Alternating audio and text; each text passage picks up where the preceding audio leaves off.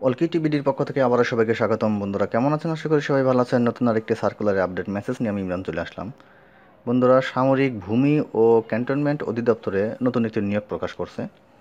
2020 সালের এটি তাদের প্রথম নিয়োগ। এখানে 4টি পদে বেশ কয়েকজন লোক নিবে। এর থেকে বড় কথা হলো অষ্টম শ্রেণী পাস, এসএসসি পাশেও আপনার এখানে আবেদন করতে পারবেন। তো বন্ধুরা, আমি সেই সার্কুলারটি নিয়ে বিস্তারিত আপনাদের সাথে আলোচনা করব। তার আগে বরাবরের মতো ছোট্ট রিকোয়েস্ট, যদি আপনারা নতুন নতুন সার্কুলারের আপডেট মেসেজ পেতে চান তাহলে এক্ষুনি আমার চ্যানেলটিকে সাবস্ক্রাইব করে সঙ্গে রাখুন। বিনিময়ে আপনারা নতুন নতুন সার্কুলারের আপডেট মেসেজ পেয়ে যাবেন।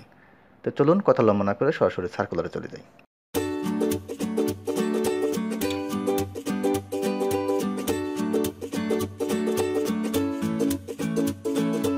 তো বন্ধুরা, এইটা হলো সেই আমাদের কাঙ্ক্ষিত সার্কুলার। দেখতেই পাচ্ছেন, গণপ্রজাতন্ত্রী বাংলাদেশ সরকার, সামরিক ভূমি ও ক্যান্টনমেন্ট অধিদপ্তর, প্রতিরক্ষা মন্ত্রণালয়, ঢাকা সেনানিবাস, ঢাকা। এটা হলো ওদের অফিসিয়াল ওয়েবসাইট। আর এটি পাবলিশ হয়েছে মূলত 30 ডিসেম্বর 2019-এ। এখানে তারা যে নিয়োগ বিজ্ঞপ্তিটা প্রকাশ করছে, প্রথমে যে পদটির কথা উল্লেখ করছে তা হলো বন্ধুরা 60 মুদ্রাক্ষরিক কাম কম্পিউটার অপারেটর। এখানে তার স্কেল হবে, বেসিক হবে 10,200, ইন্টিটেল সে 24,680 টাকা পাবে। এখানে পদের সংখ্যা 2টি। তো শিক্ষাগত যোগ্যতা যে কোনো স্বীকৃত বিশ্ববিদ্যালয় হইতে দ্বিতীয় শ্রেণী বা সমমানের জিপিএতে স্নাতক পাস বা সমমানের ডিগ্রি, কম্পিউটারের ব্যবহারে দক্ষতা, এবং প্রতি মিনিটে আপনার গতি থাকতে হবে ইংরেজি 70 শব্দ এবং বাংলা 45 শব্দ, এবং কম্পিউটার কম্পোজার প্রতি মিনিটের গতি ইংরেজি 30 শব্দ এবং বাংলা 25 শব্দ।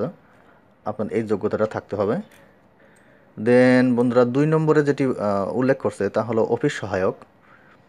এখানে বেসিক হবে 8,250 টাকা, ইন্টারটোটাল সে 20,010 টাকা পাবে। এখানেও পদের সংখ্যা 2টি।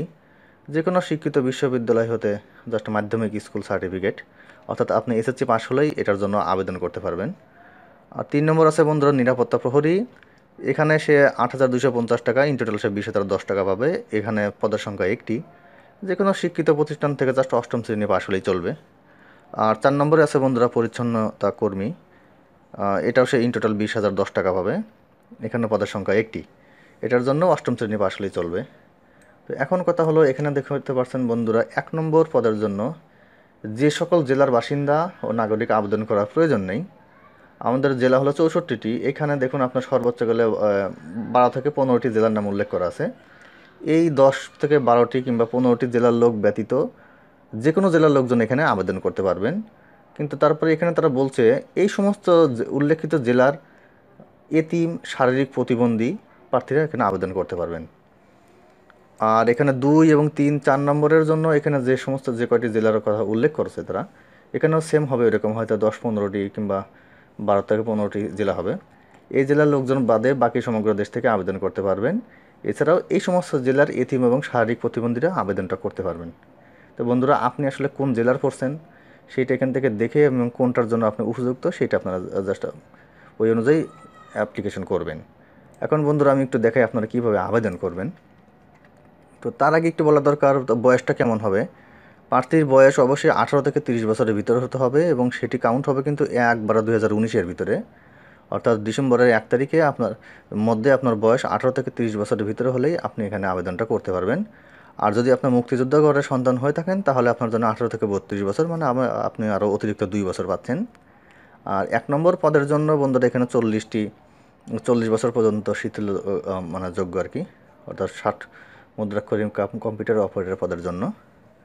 এটি গেল বন্ধুরা। আর আরেকটা ব্যাপার হলো যে আপনারা যেভাবে আবেদন করবেন, এখানে যে উল্লেখিত যে লিঙ্কটা দেওয়া আছে ওদের ওয়েবসাইট লিঙ্ক, এখানে ঢুকলে আপনারা আবেদনের সমস্ত ফর্ম পেয়ে যাবেন। ওই অনুযায়ী আবেদন করতে হবে। আর আবেদনটা শুরু হবে বন্ধুরা 5/1/2020, অর্থাৎ জানুয়ারির 5 তারিখ থেকে, মানে আগামীকাল থেকে আবেদন শুরু সকাল 10টা থেকে, এবং আবেদন জমা শেষ হবে 26/1/2020, অর্থাৎ জানুয়ারির 26 তারিখ বিকেল 5টা পর্যন্ত আপনারা এখানে আবেদন করবেন।